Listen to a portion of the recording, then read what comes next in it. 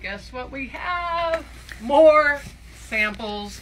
So fun. Let's go through this one and see what we can find today. As you guys know, we've been purging and cleaning out the warehouse. And when you've been in business as long as we have, you accumulate a lot of stuff. But anyways, let's open this up.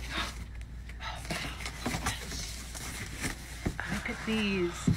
You guys, this is like your ultimate sneak peek. We never made this, but I gotta show you these. I had this idea. When did we make these? Maybe 5 years ago? Yeah. For faux fur pillow pads. We should make these actually. I mean, they're so soft and beautiful. We have our bear. And what else did we do? Oh, we did a bunny. Look at this bunny. Oh, and look at that little tail. But look at again. Look at that. The faux fur is so snuggly and soft. It actually looks like a real bunny. So cute. Okay. And what else? Oh, here's one more. Another one.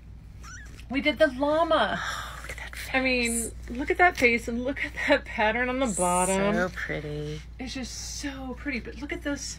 I don't know if you can get that on the camera, but the sheen. It looks just like a bunny. It just feels like a snuggly. I like to wear those like llama.